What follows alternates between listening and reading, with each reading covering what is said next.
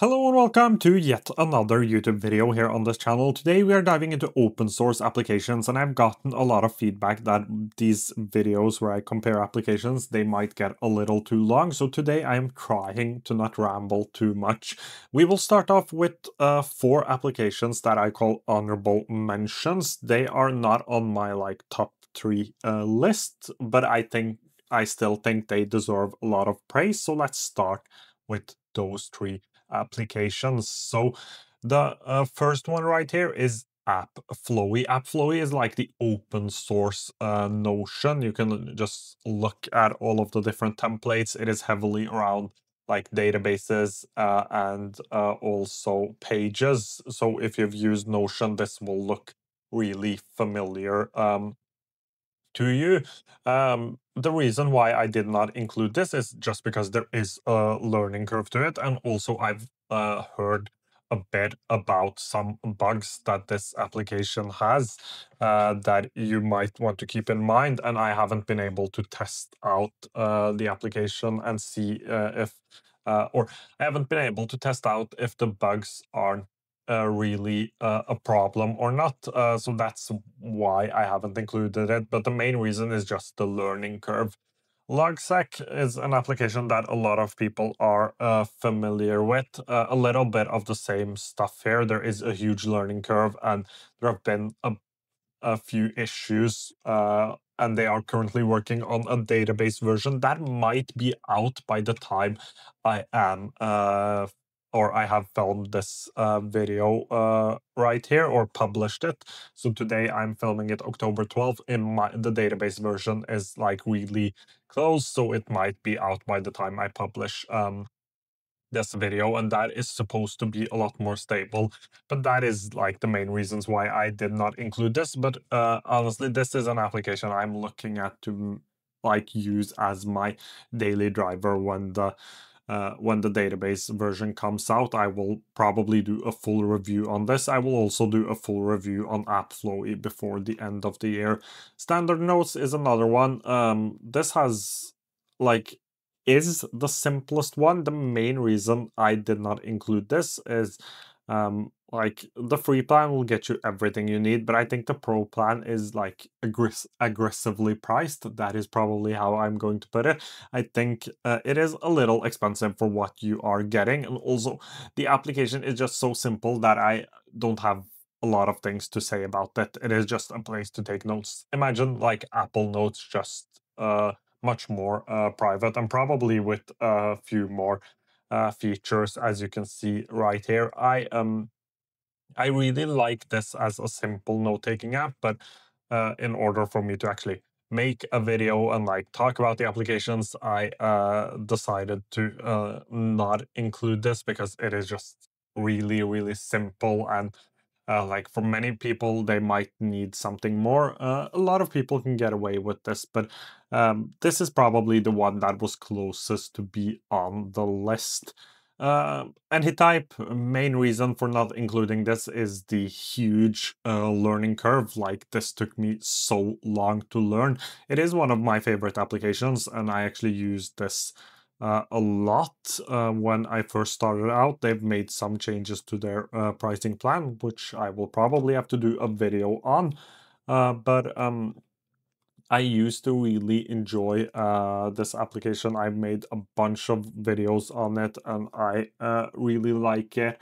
Main reason for me not using the application myself is just because there is no web version, which I need in my day job on my work computer. So that covers the ones that didn't get through.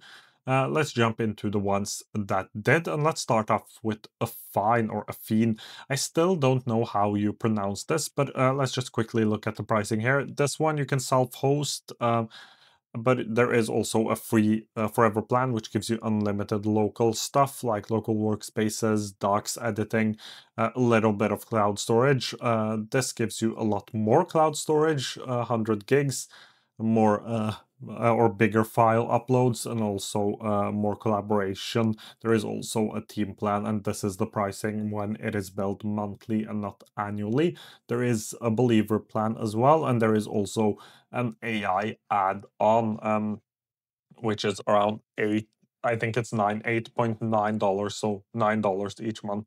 The believer plan gives you just like everything forever, lifetime personal usage, and 1 terabyte of cloud storage. The reason for why I like this application, so it has like journal stuff, like daily pages is what you call them. I'm currently not signed in, so I'm using this application locally. Like, it has daily pages right here, which I know a lot of people like. It has bi-directional links, as you can see right here. It has a bunch of like cool stuff, and it looks a lot like Notion. If I open one of my docs, it actually has some of the same like database features as you would see in something like Notion. So if I just search for table viewer database, I can actually go ahead and create a database and actually add a bunch of different like column types: checkbox, date, number, progress, select, link, text, attachments, member, created by. So um, this would be great in my case for like YouTube video ideas. Like, I could write my YouTube scripts in here, which is something I really would like. I can also go ahead and open this up in full screen and create a linked docs. So here you can see that I have uh, like, I have a bunch of stuff I can do here. I can like start writing in here. I can link this to another docs, which I said, which was probably what I would do.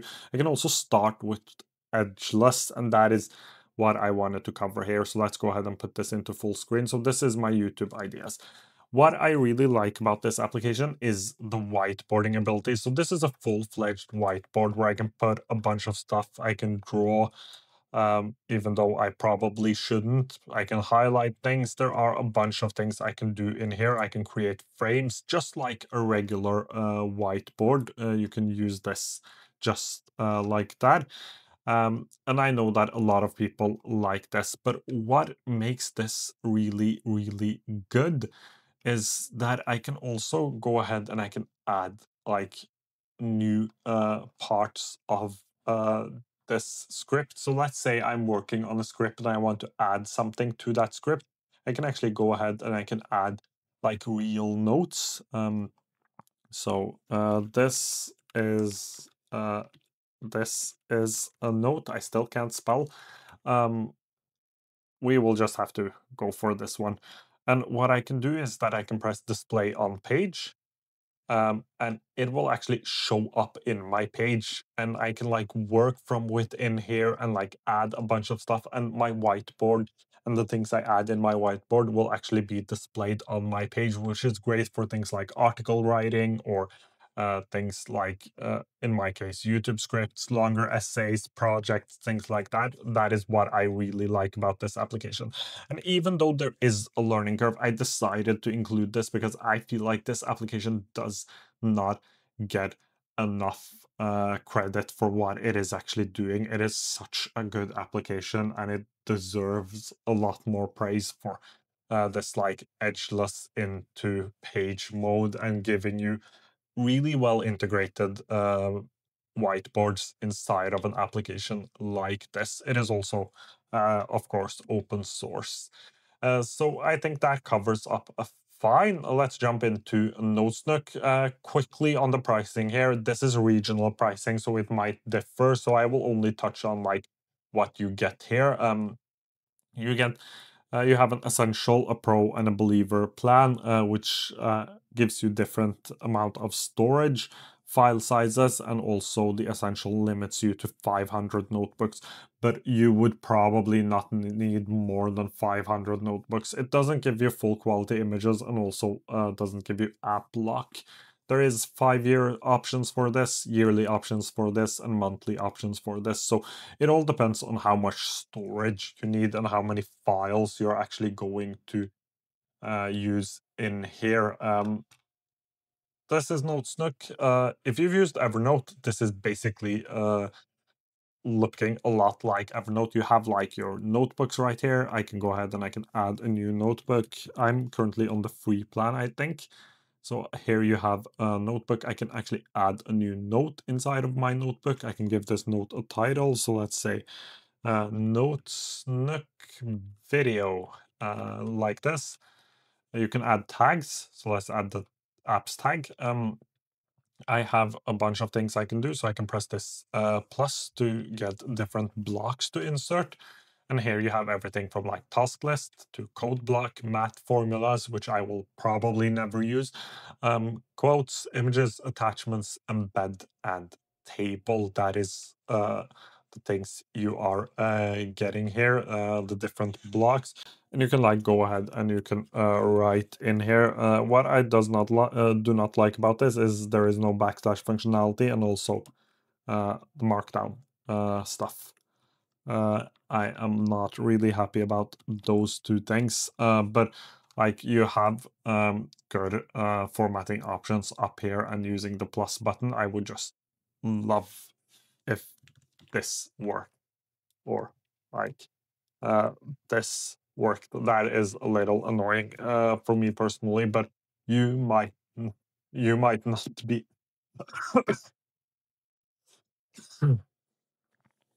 you might not be bothered by it at all. So that is basically it for this application. It is basically everything it does. It is end-to-end encrypted, so that might be important to you. It has backlinking, but the backlinking isn't like the easiest way of uh, backlinking. I don't necessarily like it. It is basically just putting a link inside of here. I've talked about the tags, like you can open up your different tags. It has something called monographs, which is basically a private way of sharing notes. So published notes can be encrypted, which means only you and the person you share the password with can read them. That is also a really nice feature. This application, just like Affine, is also local first. So like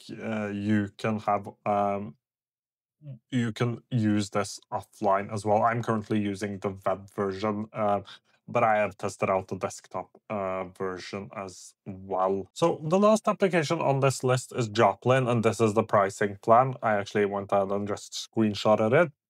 You have the basic, the pro, and the Teams plan. These are the cloud plans. You can also self-host this. You get 10 megabytes per note. Again, it is mainly storage space that differs. And also the Pro plan gives you things like email to note, customize the note publishing banner, and share notebooks with other, which you don't get on the basic plan here. And you can see how much each one of these costs. And there is also a Teams plan. So the way Joplin works is that you have these two buttons right here. This is like the normal writing mode, and you have the markdown mode. So I can choose whether or not I want to work in markdown or I want to work just by writing. I can change back into this regular one here, and I can like press the buttons instead of formatting using markdown. That is a fun little feature. It has the same like structure as Evernote, so I can add a new notebook right here. So let's call this notebook. You can pick an emoji. So let's just do this one. Press OK. Add a new note. Here you have, as I said, a bunch of different options. You can highlight. You can strike through. You can have code blocks. You can add files, and I think this is an important one because uh, this application has it has OCR, which means that text within images are actually able to be searched, which I know is important to a lot of people. That is also like the main reason a lot of people used something like Evernote. It does not have the ability to search for like written text, but you can write if you ever wanted to. But it is not as good for written text. That is actually something they are currently working on. But you have the ability to draw things if you ever wanted to do that. This has been like an all-time favorite among a lot of people. A lot of people love Joplin, and I completely understand why, because it is really simple yet powerful. It has been around for a long time now. And it has a bunch of features that just makes it really good, like the ability to add tags as well. You don't have to just use notebooks, you have the blend between notebooks and tags. So a bunch of things that does make this application a really good choice. That covers up my three open source applications, my three favorite open source applications. If you have any questions, leave them down below. I will try to get to them as soon as I can. Thank you so much for watching or listening to today's episode.